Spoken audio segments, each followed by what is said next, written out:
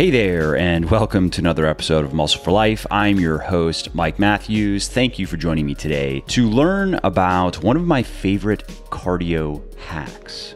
One weird trick to make your cardio more effective without making it much more unpleasant. And if I were to summarize it, if I were to cut to the chase, it would really just be put some weight in a backpack and then put the backpack on and go walk. That's it. That's it in a nutshell. That is rucking, which is simple, but also I think one of the most underrated kinds of cardio you can do because it burns a lot of calories. It increases your cardiovascular fitness. It's very easy on your body. It's very easy to recover from. It is not going to interfere with your muscle and strength gains in the way that more intense forms of cardio can. It's very versatile. You can ruck anywhere and anytime, and you can make it into a social activity. It's very easy to do with a group. What's more, unlike walking without the weight or doing other forms of cardio, rucking is very easy to progressively overload. That is, you can continually make your rucks a little bit harder, which you can't do with just walking, or at least you can't do easily. So if you are like many of my listeners in that you don't particularly enjoy doing cardio, but you do it anyway because you like what it does for your body composition and your health, this episode may change that for you. With rucking, you may come to enjoy your cardio workouts just as much as your strength training workouts. I know, a tall promise, but let's see how it plays out. Also, if you like what I am doing here on the podcast and elsewhere, definitely check out my sports nutrition company, Legion, which, thanks to the support of many people like you, is the leading brand of all natural sports supplements in the world. And we're on top because every ingredient and dose in every product is backed by peer-reviewed scientific research. Every formulation is 100% transparent. There are no proprietary blends, for example. And everything is naturally sweetened and flavored. So that means no artificial sweeteners, no artificial food dyes, which may not be as dangerous as some people would have you believe, but there is good evidence to suggest that having many servings of artificial sweeteners in particular every day for long periods of time may not be the best for your health. So while you don't need pills, powders, and potions to get into great shape, and frankly, most of them are virtually useless, there are natural ingredients that can help you lose fat, build muscle, and get healthy faster, and you will find the best of them in Legion's products. To check out everything we have to offer, including protein powders and bars, pre-workout and post-workout supplements, fat burners, multivitamins, joint support, and more, head over to buylegion.com/Mike. That's BUYLEGION.com/Mike. And just to show you how much I appreciate my podcast peeps, use the coupon code MFL at checkout and you will save 20% on your entire first order. Okay, so what is rucking? Well, I described it briefly in the intro, but in case you skipped over the intro, it's simply walking with a weighted backpack. That's really it. It's called rucking because ruck is short for rucksack, which is a backpack designed to carry heavy loads. Typically, rucksacks are made of more durable materials and they feature thicker shoulder straps and back padding than regular backpacks, but the terms are often used interchangeably. And if you're wondering if there's a difference between rucking and hiking or backpacking, in the case of rucking, you're carrying extra weight with the goal of just getting a better workout, with the goal of burning more calories and making your walking a little bit more difficult. And typically, you are going to use metal plates, which are also called ruck weights, or bricks, or sandbags, water jugs, or some other heavy object. And again, really just to weigh yourself down a little bit. Now, in the case of backpacking or hiking, you're usually carrying extra weight because you need to bring stuff with you to complete the trip, not just metal or stone. You're bringing food, you're bringing water, you're bringing a tent, and so forth. And so while the experience can be more or less the same, the extra weight differs in composition and purpose. And before I get into how to ruck effectively, I want to share a little bit of the historical background because I think it's kind of cool. Because although rucking is becoming trendy these days. It is definitely coming into vogue. Its origins go back thousands of years and go back to soldiering in particular. For example, if we go back to the 100s, the early 100s BC, the statesman and general Gaius Marius made some major changes in the Roman military, and one of them was requiring the soldiers to carry their own equipment on campaign, which worked out to maybe about 50 or 60 pounds of armor, clothing, weapons, food, and other supplies.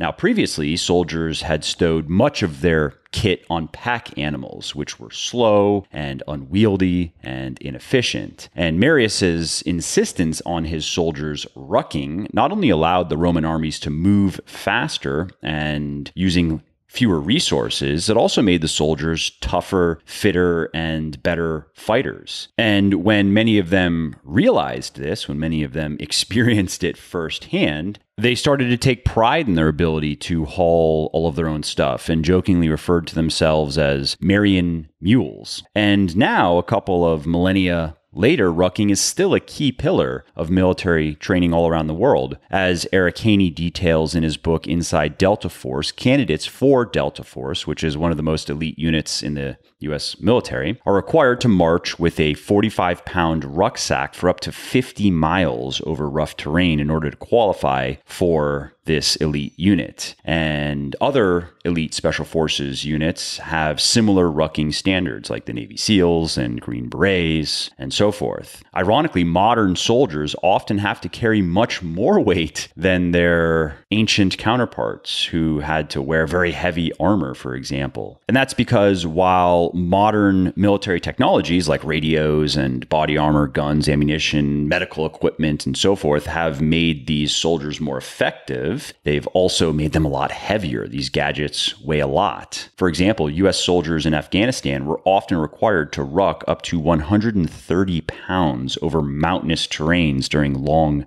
patrols. That's hard. Okay, so now that we've painted a bit of a landscape here, let's fill in some of the more interesting details, the more practical details. Let's talk about some of the benefits of rucking that I had mentioned in the intro. Let's talk about burning calories, because rucking burns a lot of calories. And this starts with just walking in general, which many people are surprised to learn about how many calories they can burn just walking. For example, a study conducted by scientists at California State University found that subjects burned about 350 calories per hour while walking at a 4-mile-per-hour pace, which is a brisk walk. That's not power walking. That's not leisurely walking. That's moving with a bit of a purpose. And as you'd expect, you burn a lot more calories when you add weight, when you put 20, 30, or more pounds on your back. Specifically, a study on military personnel conducted by NATO found that you can expect to burn around 600 calories per hour when you're rucking 45 pounds at about that 4-mile-per-hour pace on a flat road. That's a lot of calories. That's on par with moderate intensity biking, jogging, swimming,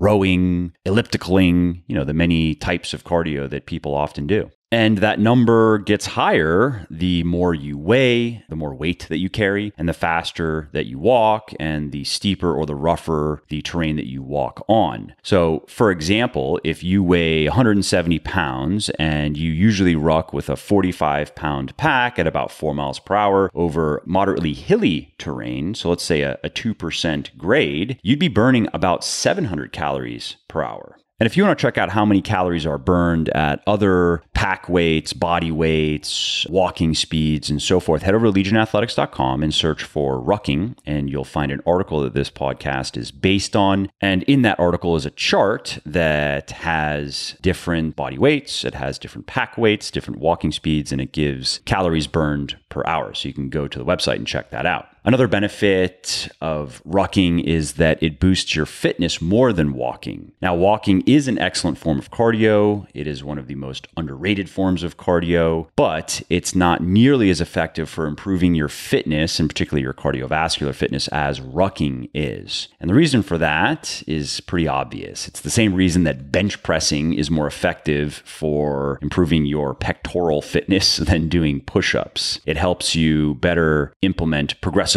overload. So compared to just walking, rucking elevates your heart rate higher, it burns more fat, it provides an all-around greater training effect in the same amount of time because you are able to add weight. And then once you adapt to let's say your starting weight of 20 pounds, when that becomes noticeably easier, you can then make it harder by going up to 25 or 30 pounds and so forth. Another benefit is that rucking is easier on the body than running and provides, I would say, probably more or less the same benefits in terms of calorie burning and improving cardiovascular fitness. Now, why is rucking easier on the body? Well, it is not for the reasons that most people think. You might first assume that it's because it's lower impact, for example, but research shows that both activities are actually comparable in this regard. For example, a study that was conducted on military recruits found that rucking with 45-pound plates on a flat surface creates maximum impact forces of around twice the person's body weight. So if a person weighs 200 pounds, the maximum amount of force transmitted through their legs while rucking would be around 400 pounds. Now, if you look at studies on running, they show that peak impact forces are around 1.5 to 3 times body weight. So it's not that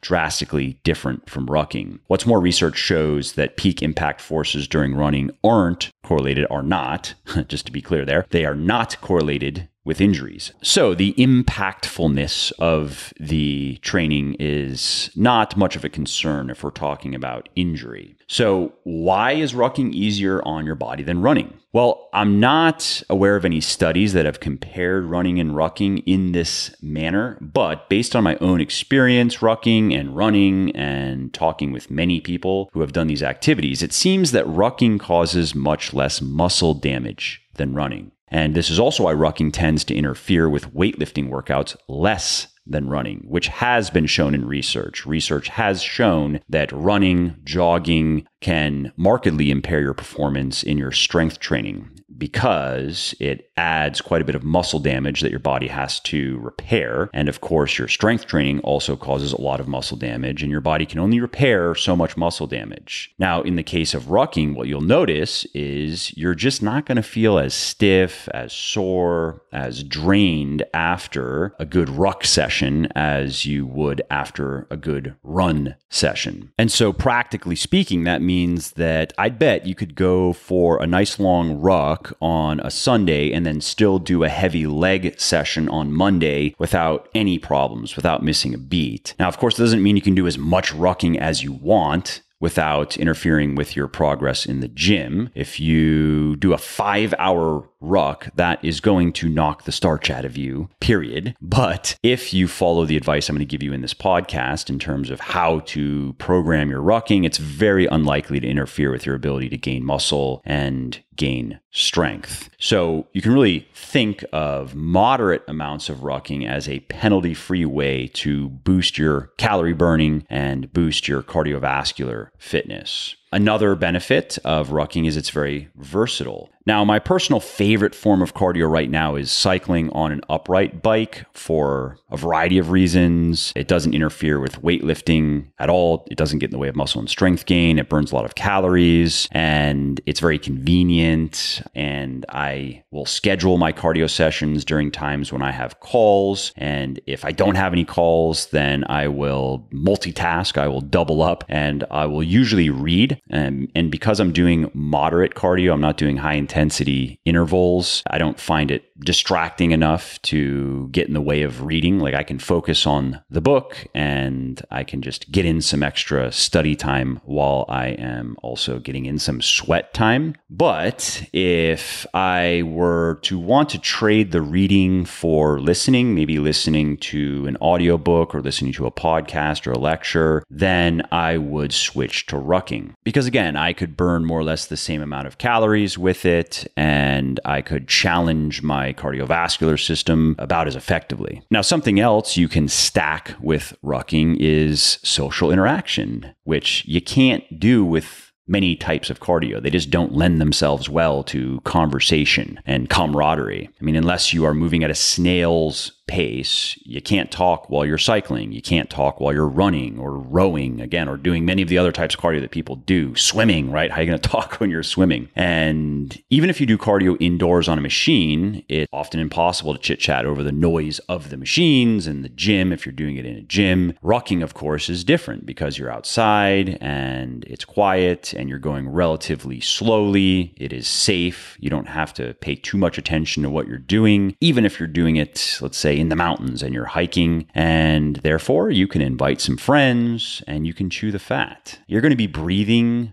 hard, probably, if you're pushing yourself, if you're rucking at a faster pace, and if you have a heavy pack, but you shouldn't actually be getting to the point where you can no longer carry on a conversation, because that now would qualify as high intensity cardio, which you can do in stretches, but I wouldn't recommend that you try to go out for 30, 40 minutes of, a 7, 8, or 9 out of 10, because you're just not going to be able to sustain it, and it increases the wear and tear on your body, and it's just not necessary. So that is a good barometer, actually, of is your rucking not difficult enough, or is it too difficult?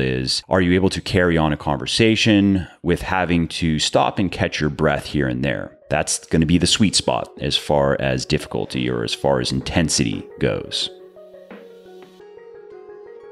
If you like what I'm doing here on the podcast and elsewhere, definitely check out my sports nutrition company, Legion, which, thanks to the support of many people like you, is the leading brand of all natural sports supplements in the world. All right. Well, if you're still listening, chances are you want to start rucking. So let's talk about how to do it right. The first step is to walk before you ruck. Now, this step is optional. It is for people who are not currently doing any cardio. And if that is you, then I would say start walking for at least a couple of weeks before you try rucking, and increase the pace and the duration of your walks until you're able to do 2 hours of walking per week, with each walk lasting at least 30 minutes without having to stop. You want to be able to do several 30-minute walks per week fairly easily. And do this even if you're already active with other sports, even if you already are lifting weights or maybe doing cycling or basketball or whatever, as it's going to prepare your joints and your tendons and your muscles for the specific challenges of rucking, and it's going to reduce your risk of injury, not so much in the rucking itself, because it's very hard to get injured rucking, but in the other activities where you are putting more stress and strain on your body. Now, if you are very overweight, if you are at, let's say, 30% body fat or above, if you're a guy, or 35% body fat or above, if you are a gal. And by the way, if you're not sure what your body fat percentage is, just head over to legionathletics.com and search for body fat percentage, and you'll find an article I wrote that has some charts. And I believe we even put a calculator in it now. So if you check out that article, you will be able to quickly determine your approximate body fat percentage. And so if you are very overweight, then I would say stick to walking until you reach a lower body fat percentage, a body fat percentage that's more in the range of healthy, like let's say 25% or below in men and 30% and below in women. And the reason for this is if you have a lot of weight to lose, you are actually already rucking a considerable amount of extra mass around in form of the excess body fat. So you don't have to add more weight. You can just go for walks, and those walks will essentially be rucks. All right, so the second step here is to get a good rucksack and to get or make some ruck weights. Now, when you first start rucking, you shouldn't be using much weight. You shouldn't be walking that far. And so really any sort of backpack will work. For example, when I started rucking, I was doing 2 water jugs inside of an old backpack. And when you get better and you get fitter, and when it's time to start rucking some heavier weights, you're going to want a proper rucksack. You're going to want some proper weights. A good rule of thumb is if you're carrying more than 30 pounds for more than maybe 30 minutes or so, I think it's worth investing in a real rucksack, because it's going to be made of stronger materials. It's going to feature thicker padding, so that's going to make your rucks more comfortable, and it's going to make sure that your equipment doesn't fall apart. And some good options are the Go Ruck GR1. It's expensive, a little bit over $300, but I would say that's probably the best overall rucksack out out there. The best value option is the 5.11 Rush 12 tactical military backpack. That's just over $100. I'd say the best rucksack with hydration is the Camelback Hog HAWG rucksack, $170. And my favorite rucksack for hiking and rucking is the Osprey Mutant 38L. That's $170, at least at the time of this recording. Now, if you really get into rucking, if you really like it and you plan on carrying more than 30 pounds for, let's say, an hour or more at a time, then I would say you should invest in a rucksack that features a hip belt and a rigid frame, because those two features help transfer the weight onto your back and your hips, which makes it way more comfortable and way more efficient than just using the shoulder straps to support the load. Now, the downside of these fancier rucksacks, of course, is price. They can be pretty expensive. Some good options are the Mystery Ranch Terra Frame. That's $350 right now, or the Pintler, Pitler, $450. The Kifaru Cutthroat, Kifaru is the name of the company, and that is just over $440 right now. And then the Stone Glacier Evo 3300,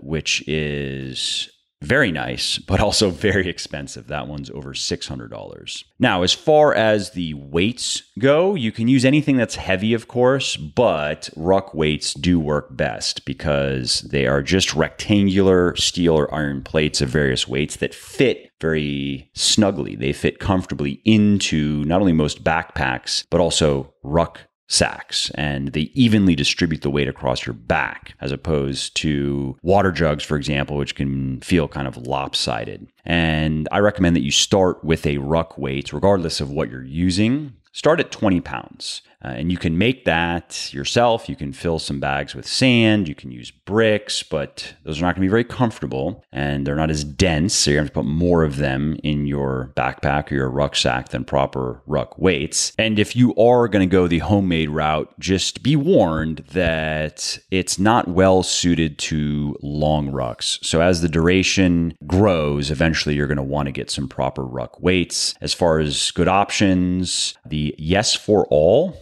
that's the name of the brand. Silly name, but good enough product. Yes, and then the numeral for all cast iron ruck weights work well. $45 right now for a 20-pound plate. And then Go Ruck, the company Go Ruck makes ruck plates, which currently are $99 for 20-pound plates. And that's the power of branding, my friend. Oh, and if you are in Europe, you can get high-quality ruck weights from a Swedish company called Tomahawk Designs. The website actually doesn't say anything about ruck weights, but if you send them an email, they will hook you up. They're expensive, but they're also modular, which is cool. And it allows you to adjust the weight from 10 to 40 pounds. Okay, so now you have all of your stuff. It's time to start rucking. I mentioned a few minutes ago that I recommend you start with 20 pounds on your back. That's probably going to be 10 to 20% of your body weight. And then aim to do at least 3 30-minute rucks per week to start. And you can maintain whatever pace you like, but try to work your way up to 20 minutes per mile. So that's about 3 miles per hour. And then when you can do that, you have a few options in terms of how to progress, how to make your rucks more difficult and thus more productive. You can walk faster,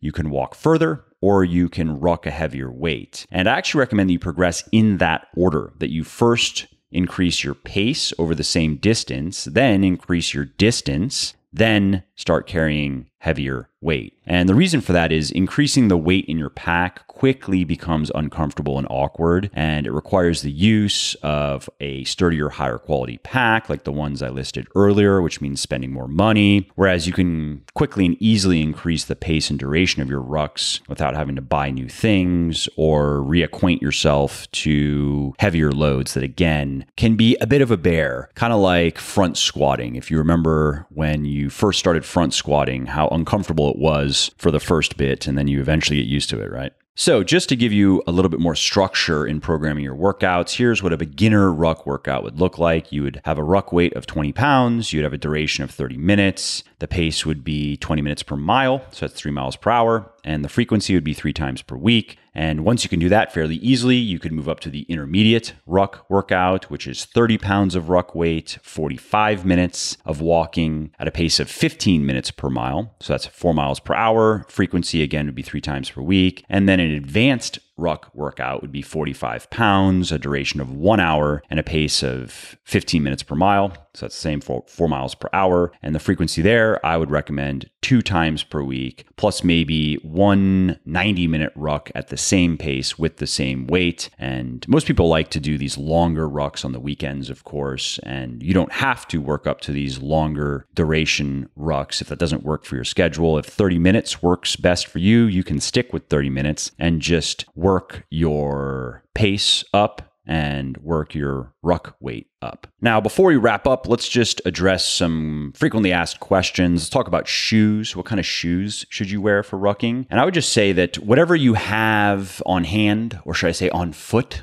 that's comfortable. You don't need special boots, for example. But if you really get into it and you want to invest in a good pair of shoes, then trail running shoes tend to work best. Salomon makes good stuff. The Salomon XA Pro 3D model is a good one, for example. Now, a caveat regarding footwear is boots. Don't get boots. Many people think that rucking is best with boots because they associate rucking with soldiering and soldiers wear boots. But if you wear boots, you're going to be adding extra weight to your feet, and that is surprisingly fatiguing. The more you weigh your feet down, the harder the ruck gets. Research actually shows that every pound added to your foot costs about 5 times more energy than a pound added to your pack. Which means, by the way, that ankle weights are another ruck-like option for making your walks more difficult and more productive. But back to boots, another issue regarding boots is while many advocates of them will claim that they will protect you from rolling your ankles, this is really only a concern if you're walking over very rough terrain, that has sharp or loose rocks or maybe snow. And I'm guessing that that is not the case. You're just going to go walking around your neighborhood. So no real concern about rolling your ankles, and you probably don't need to also worry about keeping your feet dry or warm in bad weather conditions, which boots are also useful for. So simple athletic or running shoes or trail shoes are going to get the job done. Now, what about planning or programming your rucks around your weightlifting? How should you do that? Because although I mentioned earlier in this podcast that rucking does not interfere with your ability to gain muscle and strength, it can, of course, if you do too much or if you do it at the wrong times.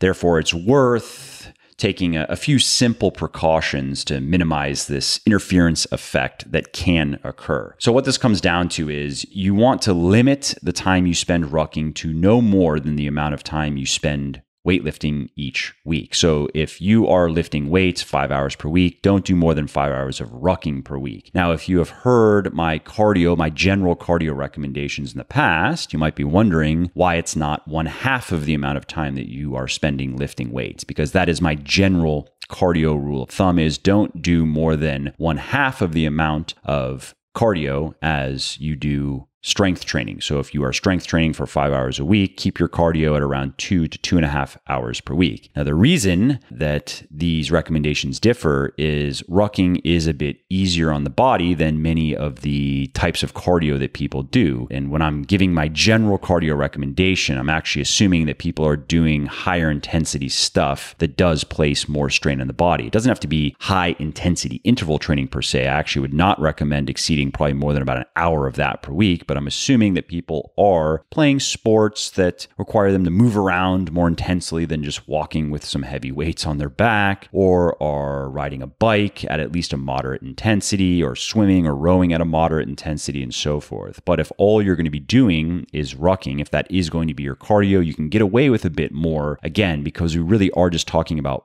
walking, which is very easy on the body with some extra weight, which makes it a bit harder on the body, but not as hard as the higher intensity stuff that I just mentioned. I also recommend that you limit most of your rucks to no more than 1 hour per session and only do one longer than 1 hour session per week. And again, don't feel obliged to work up to 1 hour sessions. You can keep them at 20 minutes, 30 minutes, maybe 40 minutes if that works better for you. I also would recommend that you do your rucks and your strength training workouts on separate days if you can. And if you have to do them on the same day, try to separate them by at least 6 hours and try to do your strength training first. So maybe you're going to lift weights in the morning and then you're going to go on a ruck in the evening after dinner or maybe before dinner in the late afternoon. Also, if you are going to be rucking and lifting on the same day, if you can, try to schedule them together on upper body days and not lower body days. All right, the next question that will probably occur to you at some point is, how do you make this more comfortable? Now, first, you just have to practice. Like any new activity, rucking can feel quite uncomfortable for the first week or two. When you keep at it though, and if you follow the advice I'm sharing in this podcast, you'll get used to it. Again, think front squatting and how awkward and sometimes painful it was at first. But then in time, you get used to it and it just becomes another exercise. Now, if you are rucking regularly and you are still experiencing discomfort, then I would say it's time to invest in a good rucksack and some real ruck weights and get away from the bricks and sandbags and water jugs and other things that I shared in this podcast. And also, if you want to carry heavy loads for longer distances, like 30 pounds and above, then you probably are going to want to pony up for one of the fanciest rucksacks, one of those backpacks that feature a hip belt and a rigid frame, because it really does help a lot with taking the stress and strain off of your shoulders and off of your neck and your upper back. And it helps distribute the load more evenly throughout your torso. And my last FAQ that I want to quickly address is weighted vests. You may be wondering, or you may have wondered throughout this podcast, if you could just use a weighted vest instead. And while you can, just know that they are not designed to carry as much weight as a rucksack. So there's a limitation there. They also can make it more difficult to breathe, and they don't allow you to carry anything like water or snacks or sunglasses or anything else, which makes them more uncomfortable generally and less practical than a rucksack. Well, that is it, my friends. That concludes today's lecture on rucking. Thanks again for joining me. I hope you found it helpful, and I hope you give it a try, especially if you hate cardio, and I hope you like it. I hope it helps you reach your fitness goals faster. And of course, I have more stuff coming this week that will help you get fitter faster, like another installment of Best of Muscle for Life, where you are going to hear hand-picked morsels from several of the more popular episodes that I've done over the years. And in this case, you're going to be hearing about the right and wrong ways deadlift. You're going to be hearing about how long it takes to get six-pack abs, as well as my thoughts on the number one unspoken rule of success. And then I have another Q&A episode coming this Friday on neck training, trainer certifications, and unilateral exercises. All right, well, that's it for this episode. I hope you enjoyed it and found it interesting and helpful. And if you did, and you don't mind doing me a favor, please do leave a quick review on iTunes or wherever you're listening to me from, in whichever app you're listening to me in, because that not only convinces people that they should check out the show, it also increases search visibility, and thus it helps more people find their way to me and learn how to get fitter, leaner, stronger, healthier, and happier as well. And of course, if you want to be notified when the next episode goes live, then simply subscribe to the podcast and you won't miss out on any new stuff. And if you didn't like something about the show, please do shoot me an email at mike@muscleforlife.com, just muscle, F-O-R, life.com, and share your thoughts on how I can do this better. I read everything myself, and I'm always looking for constructive feedback, even if it is criticism. I'm open to it. And of course, you can email me if you have positive feedback as well, or if you have questions really relating to anything that you think I could help you with, definitely send me an email. That is the best way to get a hold of me, mike@muscleforlife.com. And that's it. Thanks again for listening to this episode, and I hope to hear from you soon.